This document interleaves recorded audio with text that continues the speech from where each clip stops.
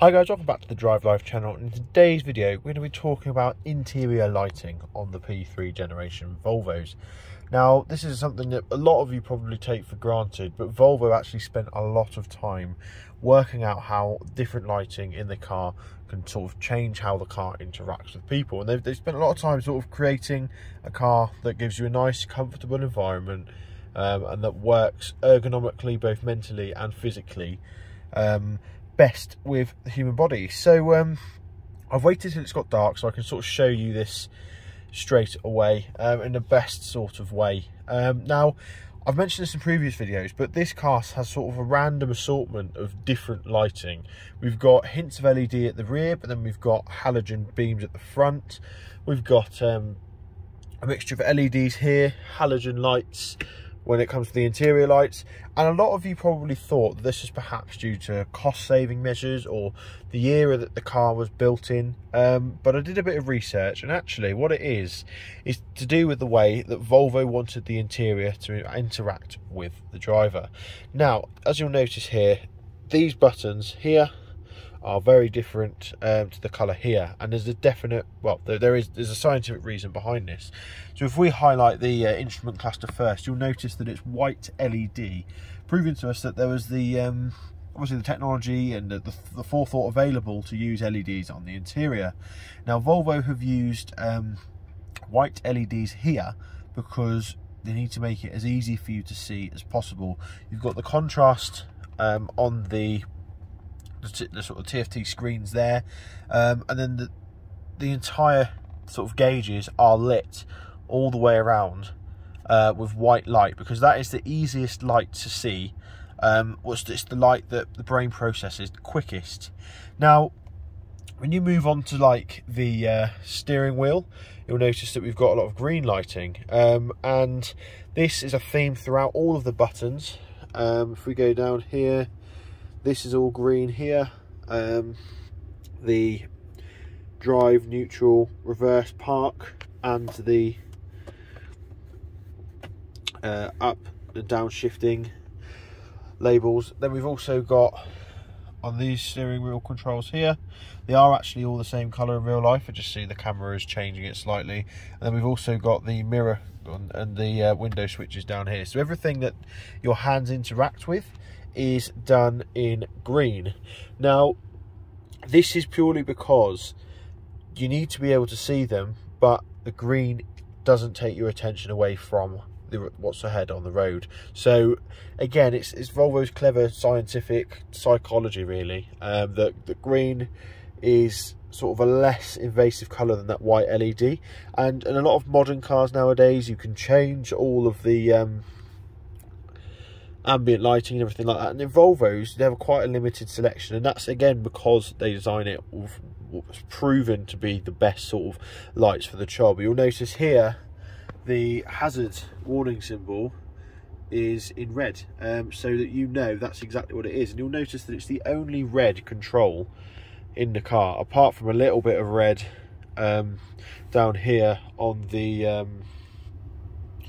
temperature control. So yeah, it's very clever in the way that they've done it, and the amount of effort that they've put in to try and find get the best results is pretty impressive, to be honest.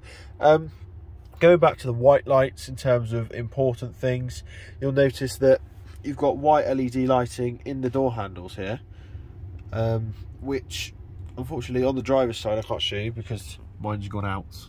It's completely dark, but yeah, really interesting. Now, I spoke to a Volvo designer online about why they chose to use halogen lighting on the interior, and what I mean by that is these lights here.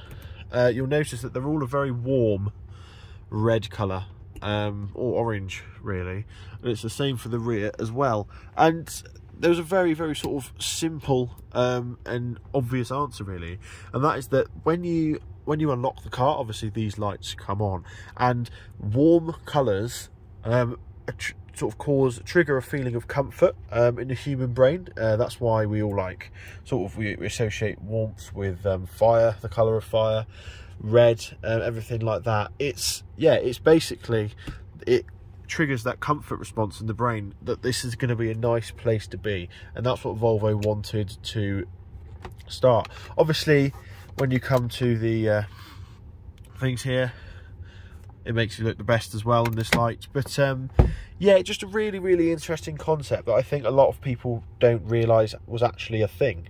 Now, quite a few people have changed these to LEDs, and go for it. I have been tempted myself to sort of bring it up to the modern era. However, I have since sort of finding this information out, I have realised how sort of the effect that the warm lighting has on the car.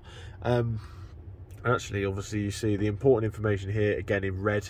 I noticed it was the only one that has a light, but you've also got the fasten belt signal and the airbag signal as well. So yeah, who would have thought that lighting inside a vehicle would make such a difference? And the science that goes into it is pretty staggering when you just start looking into it.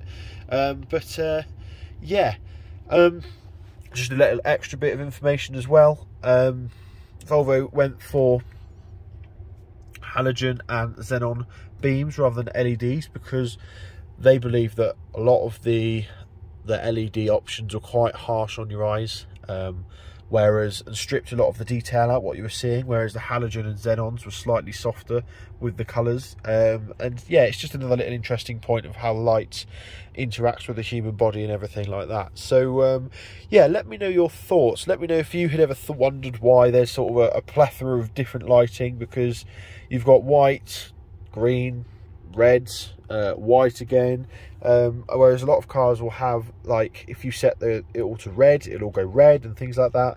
Yeah, just an interesting concept. So let me know down below if you guys ever sort of considered that, and let us know also what if you've changed your bulbs, why did you do that? Was it to make it more modern, or perhaps to improve the look, or what?